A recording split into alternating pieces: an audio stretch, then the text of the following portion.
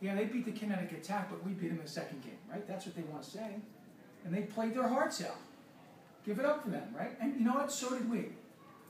Things weren't going great. There are people in here, I'm not going to point them out, that I know didn't have great games, and they know that. But they found a way to contribute, and we're 2-0. Right? Even the smallest little things. I think almost everybody scored, right? And even a player that comes off the bench, that adds some energy, that gets a steal, and gets a layup and a couple foul shots, contributes. By the way, how much did we win by? 1?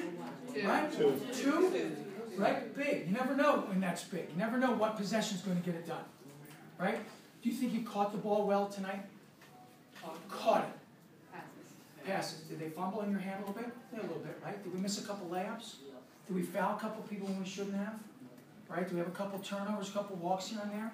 Right? Did they give up a couple uncontested threes? We shot 33%.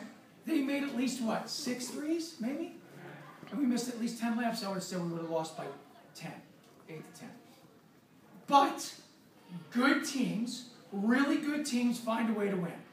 Because you stick together and you play every possession. Right? Every possession. It's good. It's really good. So don't walk out here with your head down. Walk out of here proud. 2-0, first day.